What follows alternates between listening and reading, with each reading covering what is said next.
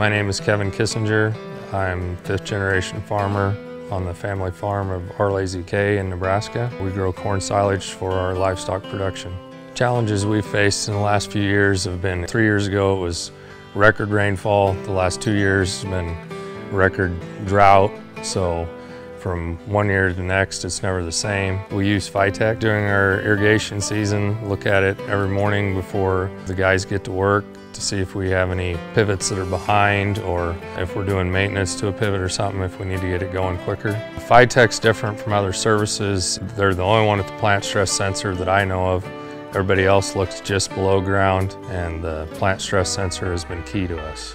I think technology within agriculture changes daily and you have to evolve with it. Phytech has been key to helping us evolve with irrigation management decisions. The people at Phytech are great with customer service. They're always there to help, and believe it or not, they know if you're looking at the app.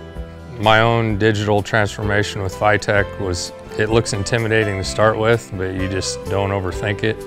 And the app really is simple when you get used to using it. I think other growers would really benefit from switching to Phytech with the plant stress sensor. There's way more information to be gained there.